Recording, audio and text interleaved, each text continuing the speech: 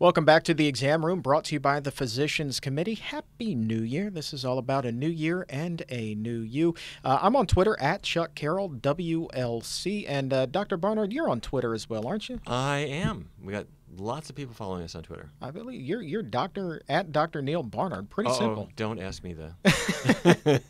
I'm pretty sure that's Don't it. ask me that. We're Yes. going to put a link up to your Twitter account on pcrm.org/podcast. This way I have deniability. Absolutely. Absolutely. Yeah. But, you also have that blue check mark by your name on there. One of these days, Twitter's going to give me that blue check mark. Thank you. Yeah, I'm impressed. The health benefits of going vegan. I mean, we could talk about these for days and centuries even. But as this is New Year, New You, and we are talking to people who are starting their vegan journey today, let's start with the basics, man. I mean, the big ones, weight loss. It came naturally for me as soon as I went plant-based.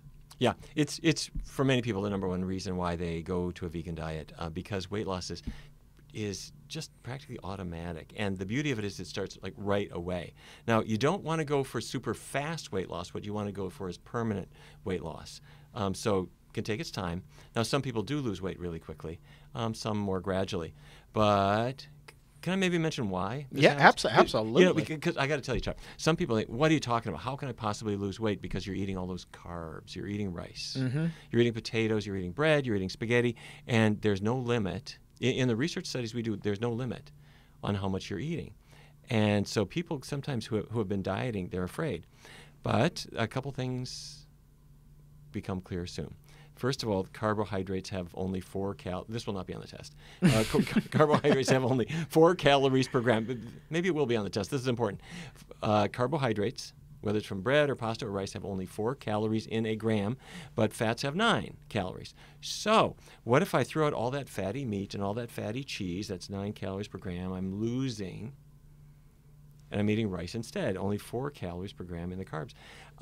So suddenly we realized why people in Japan were always really skinny while they were eating rice. Right. And why they gained weight when McDonald's came in and put in burgers and cheese and so forth, and they moved away from rice. So anyway, when you're on a plant-based diet, you're eating the healthy grains and beans and vegetables and fruits. You're not eating much fat. So it's naturally low in calories. But there's 2 other things. Just real quick, everything you're eating has fiber in it. Yeah. Vegetables and beans. Fiber has effectively no calories, but it fills you up. So you just push away from the table quicker. And the third thing, in research studies, we have been measuring people's calorie burning speed, their metabolism, and it actually increases a little bit on a vegan diet. And at some point, I'd love to share with you why that is. But your after meal calorie burn. Yeah.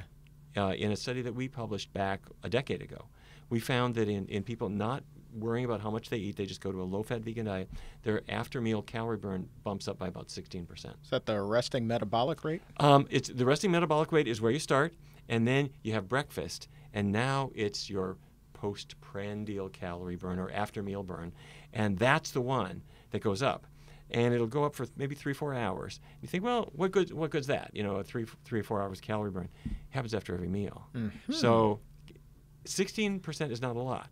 But if I get a 16% advantage after breakfast, after lunch, after dinner, that can add up to some real weight loss over time. So a vegan diet, naturally modest in calories. It's got the fiber to turn off your appetite fairly promptly. Right. And third, it gets your metabolism more back to like when you were 16 years old. Sure. And with weight loss, wow, 16, that's awesome.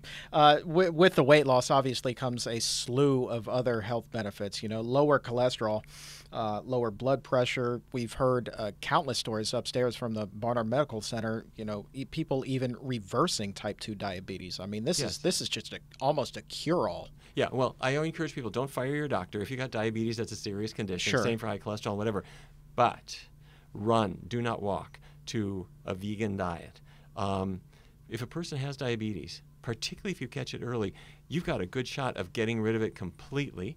If you've had diabetes for a longer period of time, you still want to go to a vegan diet. It'll improve. In some cases, it will go away. And most importantly, those complications of nerve pain or where your kidneys are attacked or your eyes might be attacked, the likelihood of any of those things can be dramatically reduced by a healthy diet and lifestyle. So do talk to your doctor about it. It's an amazing thing. When people go on a vegan diet, their blood sugars start to go down and down and down and down. And if they're also on insulin, it can go down so low that you'll start to shake. You Wow. You got hypoglycemia. So I always encourage people to say to speak with their doctor. Let them know they're doing this vegan diet so the doctor can adjust their medications down when the time comes. But yeah, go for that. Don't go the rest of your life just thinking, got diabetes, it's always going to be this way, nothing I can do about it, I'm going to be on a sack full of medications forever. Maybe, but let's give you a shot at reducing that or maybe getting rid of it completely. So those are ailments that you have already, but as we know, nutrition is also big for preventative medicine. Just the benefits as far as like lowering the risk for chronic diseases. I mean, that is just staggering. We've seen just more than a dozen links between food and cancer now, right? Well, yes, and the statistics are frightening. A third of women get cancer at some point. Breast cancer, uterine cancer, colorectal cancer. For men, same story, prostate cancer and others.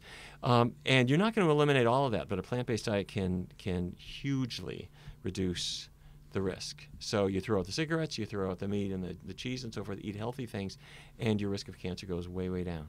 What about Alzheimer's? That, I got to tell you, Alzheimer's is, I think, the new frontier.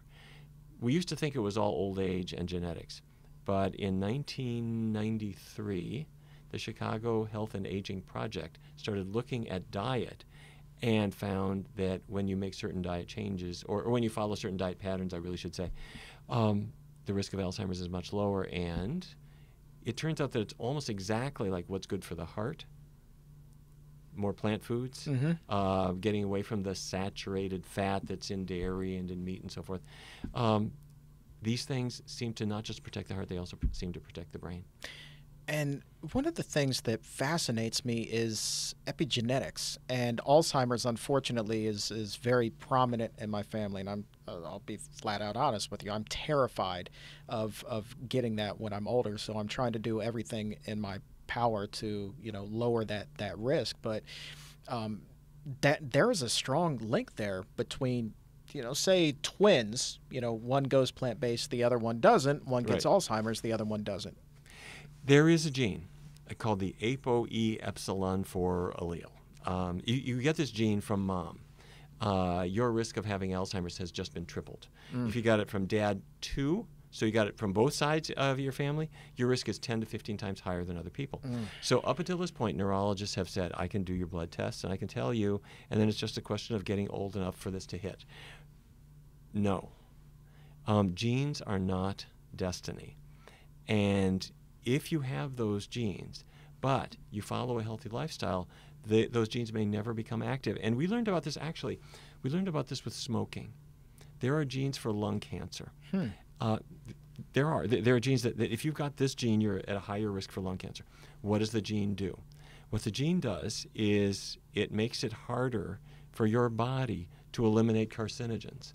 So you're a smoker, you inhale, the carcinogens go into your lungs, and genetically you can't get rid of the carcinogens, you get lung cancer. Somebody else who doesn't have that gene, they can get rid of the carcinogens more easily.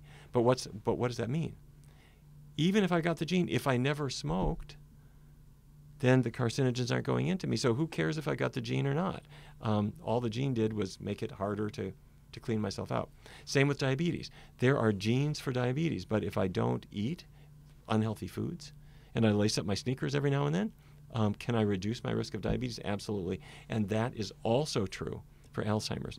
Researchers in Scandinavia looked at memory problems in older folks, and those who were avoiding the bad fats, cheese, ice cream, meat, people who were generally avoiding them had about 80% reduced risk of memory problems compared to those who were digging into the big fats, even if they had the genes that should bring them there.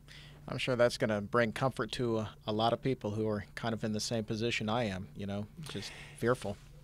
Well, we're right to be afraid. I mean, when you get Alzheimer's, you lose everything. Yeah. And I have it in my family too, and that's true of, lots of people.